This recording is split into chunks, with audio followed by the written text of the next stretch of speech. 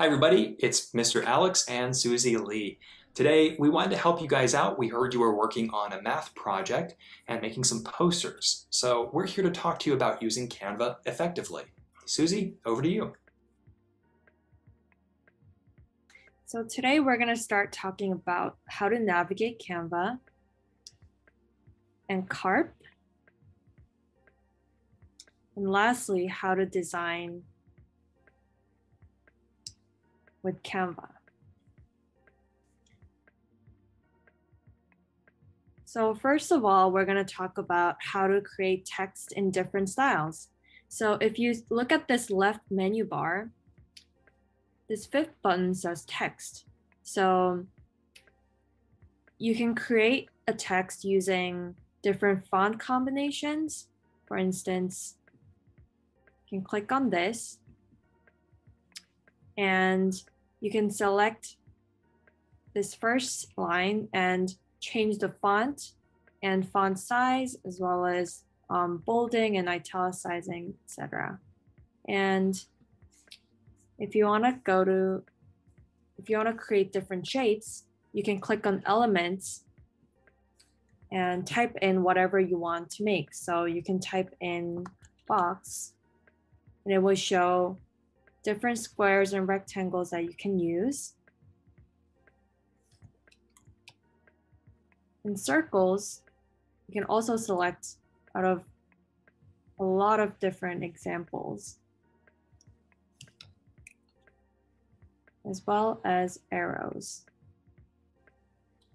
And if you want to insert a particular image, you can go to photos and type in anything you want to find. So if you want to find an image of a cat, there's a lot of different options you can choose from.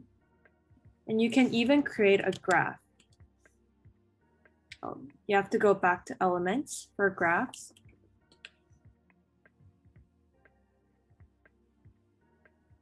You can select whatever graph you want to create and then put in data to make it specific to your data.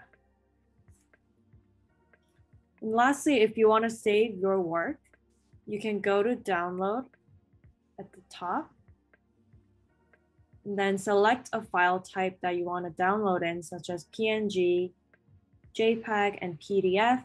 You can even download a GIF. So for example, if we want to download in PNG, and also you can select pages, and also you can download the whole file. So for instance, if you download page 1,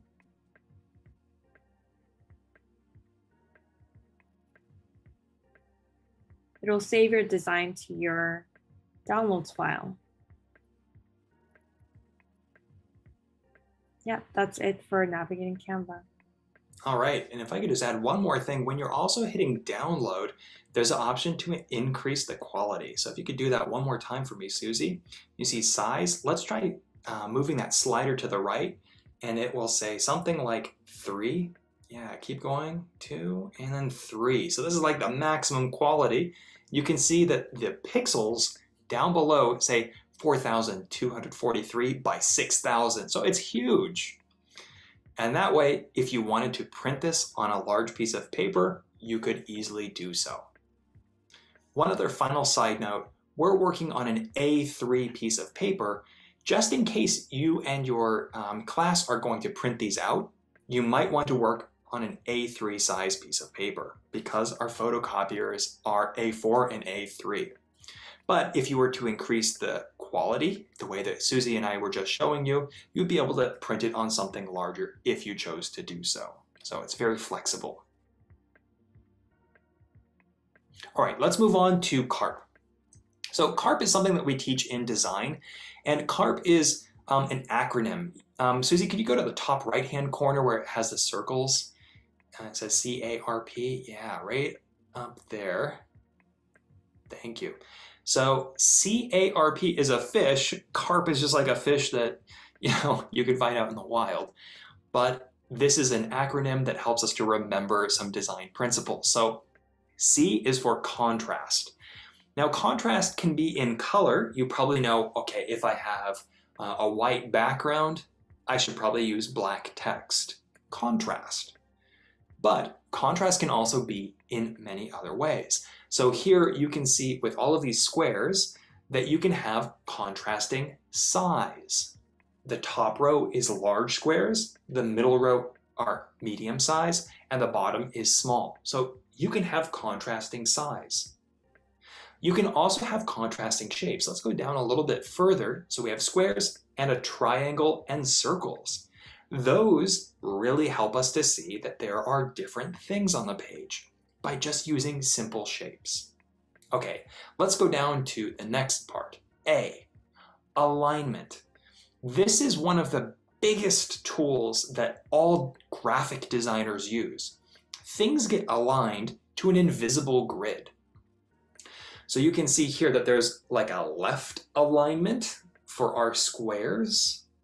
Everything seems to be lined up to that very nicely. And when we have alignment, things feel clean and organized. Tip, please avoid paragraphs written in center or middle aligned text. It's very hard to read. All right, let's go to R. R stands for repetition. Now, if we could just zoom out just a little bit, this will be a little bit more obvious. You might notice on this slide, repetition, we have circles. There are circles everywhere. Carp in our navigation. We have large circles throughout the slide. And even a little icon with the carp is another circle. So by repeating something, there seems to be cohesion. Another thing that we're repeating are the colors. Notice how yellow, gray, and well, I would say black and white also are repeated throughout all of these slides. So they feel cohesive. They feel connected with very simple colors. So repetition, we repeat something. All right, let's go to the last one. P is for proximity. A really good example of proximity is a word. When we write a series of letters together in English and in Korean, and then we put a space after it to show that that word is done. So proximity is the idea of grouping something together to show that there is a connection. Here you can see that there are squares that are grouped together in the left. So there's some sort of group. Then you can see that there are triangles grouped together on the right. So that shows that there are groups. By proximity, by putting a space between them, we're able to then understand that there is a connection between those things that are grouped together. So proximity is a great tool to use. All right, so the last thing I'd like to show you is called visual hierarchy.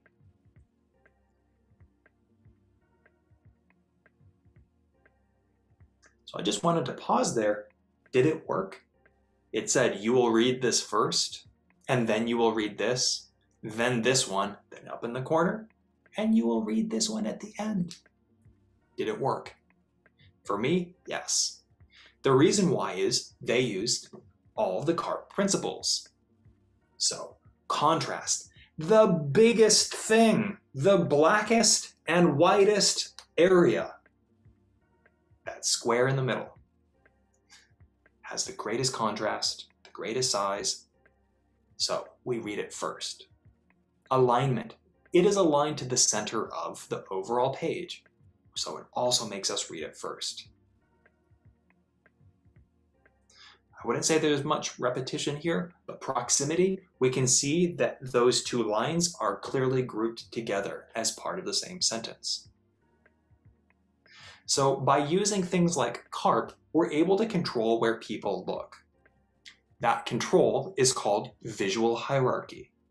So the things that have the greatest contrast or center alignment make us look there first. Things that are smaller and lower contrast, we would probably read later. So when you're designing your posters for math, think about 3 things. Where should people look first, second, third? Use CARP to control where people look. If you have more than 3 things, you might consider adding an additional page. All right, Susie, back over to you. Talk to us a little bit about bringing it all together. Okay, so this might be a funny meme for some of you guys that says graphic design is my passion. So going back to what we just saw in terms of visual hierarchy and CARP, we can see that this meme doesn't really follow those guidelines. So if we look at this, it says graphic design is my passion, but the font is Comic Sans, which is a little cheesy and it's not taken very seriously. It's used in a lot of comics that or memes even like this. And there's an image of a cat with a white background. We usually use PNGs or cut the white background out so it blends well with the rest of the background. But this image is not only, again, cheesy, but it's also irrelevant to what we're conveying in this graphic. So why use an image of a cat when we're talking about graphic design? And also the background is a little distracting because the colors don't really blend well with the text. So some parts of the text you can read very easily because the contrast is very high. But if you look at these purple and blue areas, it's not very contrasted because black and blue are both dark colors. So it's not very easy to read and it's not, it doesn't convey the message very well.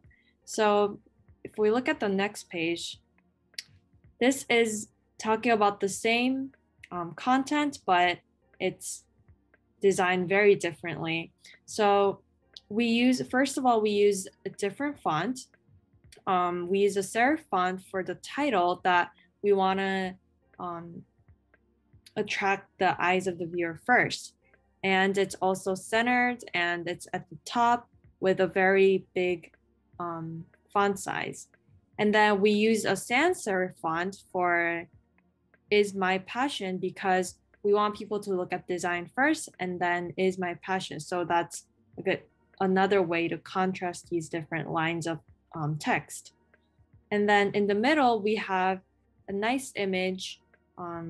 It's like a bookshelf, but it doesn't have a white background. It blends very well with the blue background behind. And the colors are also very satisfying because it's all grouped together, but it doesn't distract viewers from reading the text because it doesn't cover up the letters. Great, and could I jump in there as well? So let me just add a few more points. Susie, everything you said was right on point, but in addition to it, the idea of the title with a serif, look at the N. Do you see how the N has that little foot down at the bottom, that straight flat line? So that's called a serif. And serif fonts tend to look like things like a newspaper. They tend to be more formal. So in this case, when design is written with a formal font, it tells us that we mean design as a subject. We mean formal design. We mean the discipline of design. So we mean design is something serious. Then, excuse me, down below it says, is my passion. That's where it shifted to be more personal. And by using a sans serif, a rounder font without those feet, we can see it has a more personal, softer tone to it. I also want to add on the idea of repetition. So we've talked about CARP, contrast, alignment, repetition, proximity. So that R with repetition, notice the image in the middle has the exact same size for those books. I believe they're books. And they're repeated. That shape just keeps getting repeated. So there's that satisfying feeling about them when we look at it. So you'll find, like Susie was saying, when you're using CARP and visual hierarchy, your poster will feel more satisfying to your reader or to your audience. They will want to read it. They will engage in it. And most importantly, they will walk away with whatever message you want to share. If you chose not to follow some of these principles, you might end up making something that makes your viewer feel frustrated. It's not as enjoyable to look at, and I want to move on quickly. But the point of visual communication is that we engage the reader. So please use CARP and visual hierarchy and avoid those memes like design is my passion. All right. And the final little point that I also want to bring up as a bonus is that we're going to send a color palette to your teachers. So along with this video, your teachers could post a color palette on Google Classroom and share them out. Susie, could we do a quick preview of our Chadwick color palette? So maybe highlight some text, and then we could see our colors that we have available. Yeah, sure. So we'll go back to this first slide. And if we highlight this, it shows Chadwick colors, the left menu. Yep. And you can see that we have that Chadwick famous navy blue, as well as other colors that complement it very nicely. This is kind of like art class where you learn about complementary or analogous colors. So we will send these over to you, and all you need to do to add it is highlight the text and then click that little plus button up in the corner. And when you click that, do you see where it says pound or hashtag 0000? Yeah, so that's just black. So we're going to give you all those codes. And Susie, could you type 00254A? That's the Chadwick navy blue. So we'll give you all those codes, and then you're easily going to be able to create a beautiful poster that has colors that just work together. All right. Well, thanks everybody for watching. Feel free to email me or Susie. We'd be happy to help you out with any questions. All right. Well, take care. See you soon. See you guys.